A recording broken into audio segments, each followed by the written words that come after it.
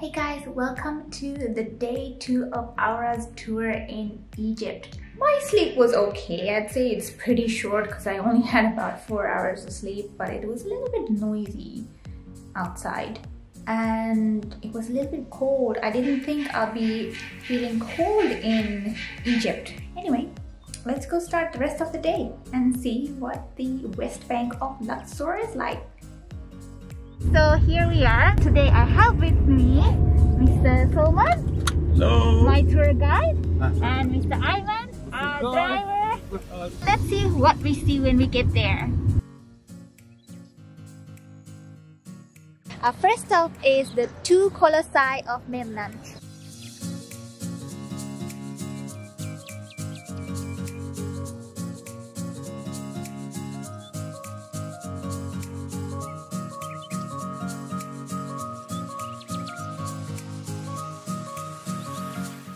Hey guys, so this is our second stop. We're going to the Valley of the Kings now.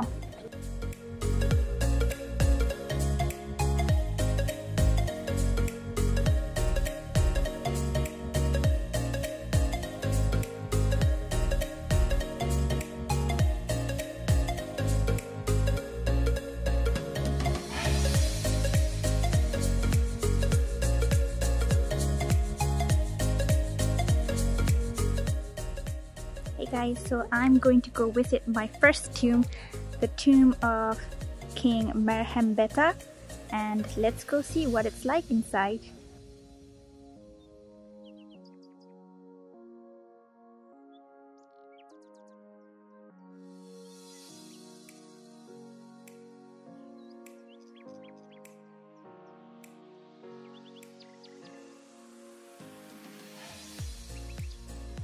Guys, I feel just incredible to be here right now in an Egyptian tomb. Like, I've been dreaming about this since I was small actually, to be in this beautiful, amazing place, and I cannot tell you how crazy amazing do I feel right now.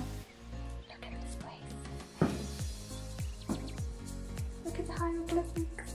They're just amazing. These are things that I just saw on TV or in books. And now I'm seeing them for real, and it's just, wow. It's blowing my mind right now.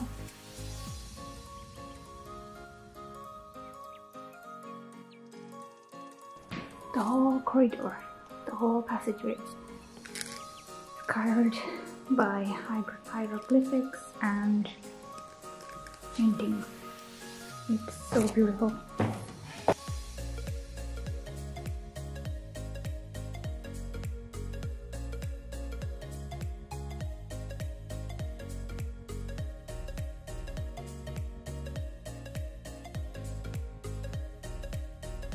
So I got asked while I was in there a lot by other tourists, how am I taking a camera inside here? But let me just show you.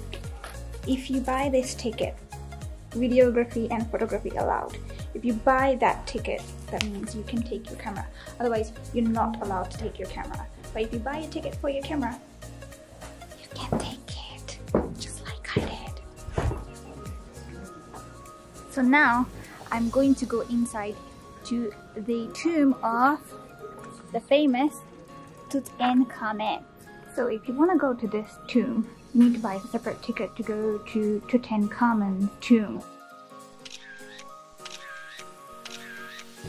So guys, I've just been inside the tomb of King Tutankhamun. Unfortunately, you cannot take cameras inside there. It is not allowed to take photos or videos from camera. You can take photos from your mobile phone, but still you're not allowed to take photos of the mummy itself. But it's there. That sarcophagus is not there. This beautiful sarcophagus is not there, but the mummy actually is in there. Oh my god, that was incredible. I cannot believe that I actually just went there and saw the mummy of King Tut. That's crazy. Oh my god, I love this trip. I am so glad that I came on this trip. Ramesses now. Hello sir. Welcome. Thank you. Welcome. Thank you.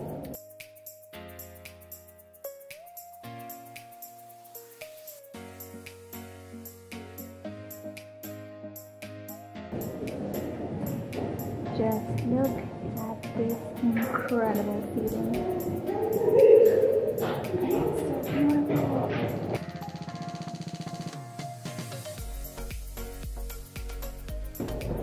So this is the tomb of Ramesses IX, and as you can see, there is where the sarcophagus used to be, but now it's been relocated to the Cairo Museum. So it's not there, but you can see the incredibly beautiful tomb of his hieroglyphics.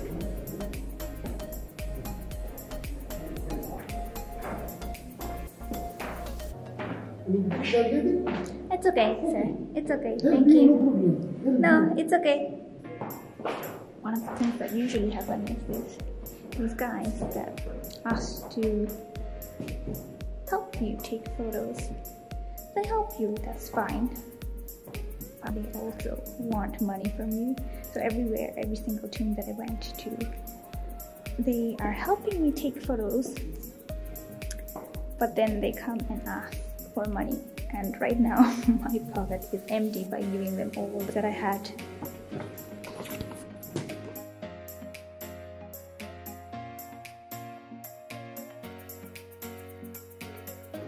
These are the original colors that these tombs had. They haven't been restored or painted over, so these are the original colors. Can you see how incredibly beautiful they are?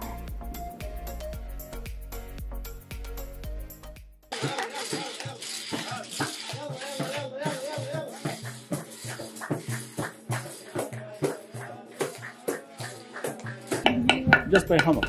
Yes. Say wow. Okay. If it's nice, say wow. If it's not nice, Say wow. say wow. 1, 2, 3. Wow. 20% discount. Say wow with discount. 1, 2, 3. All. Wow. 50% discount. Right. Ready? Yeah. Wow. 100% discount. But not today. Not today, why? With money. We need the money today. Hey guys, so I am at the Temple of Queen Hatshepsut, the queen that anointed herself as a pharaoh. And if you're having difficulty saying that name Hatshepsut, just remember hot chicken soup.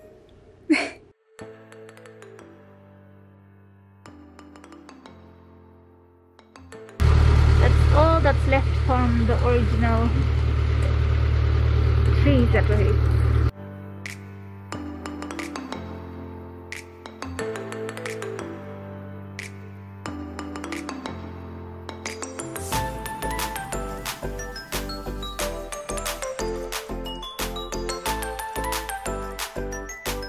So here is the incredible Temple of Queen Hatshepsut. Cheers. And her story is there carved. It's been destroyed a little bit over the time, but the story is there carved onto the sides.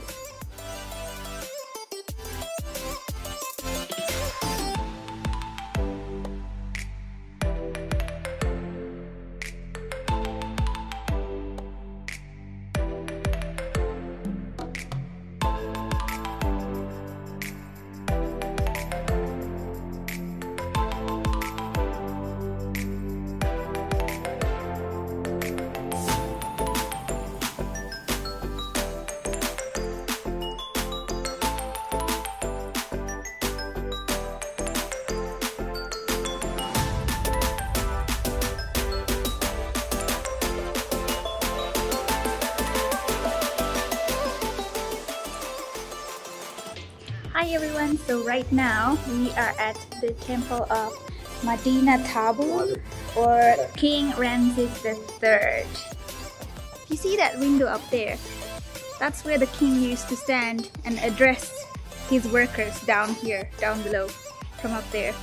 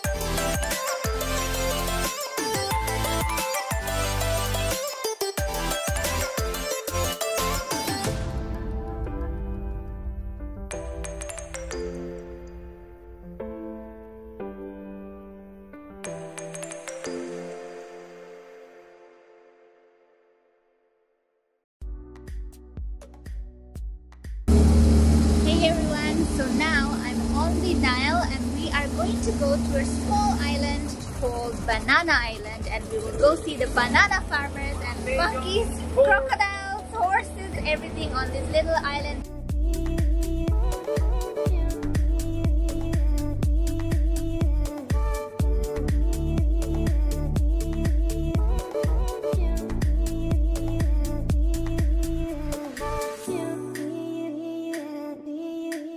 Welcome to Banana Island!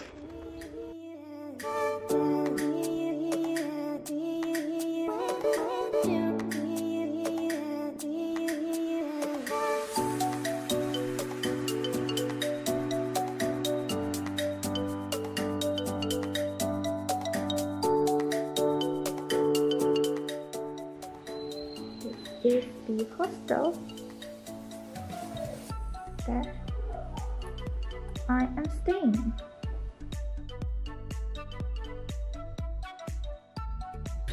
Hey guys, I'm back in the hostel. This is the end of day 2. So what are my thoughts at the end of today? It was good. I really liked the Valley of the Kings. It was amazing. The Temple of Hatshepsut, Queen Hatshepsut. It was amazing as well.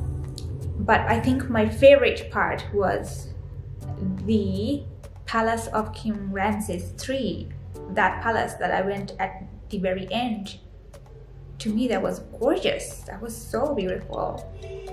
The deep carvings in the pillars, in the walls, they were just absolutely breathtaking. To be honest, I was exhausted at that point and I wish that I had more time there. To me, that was like so pretty, so stunning, and there are so many nice places that you can take photos of. By the way, anywhere you go, if somebody is trying to help you take photos, they're probably expecting a tip from you. Learn my lesson. I think probably the first 2 or 3 times I probably gave them way too much money because I didn't know how much I need to give them. I was told that like 10 Egyptian pounds would be enough. Yeah, let's just say I gave them way too much. Just keep that in mind. We went to this little island called Banana Island. It's supposed to be this farmer's island. They grow banana, they grow oranges, all sorts of agricultural plants there. And they have like a few animals. I wanted to go see there because I thought the monkeys are just running around freely and the other animals are just running around freely, which was not the case. They were just in cages. Honestly, I could have done without that part. But the island is in the middle of the Nile River.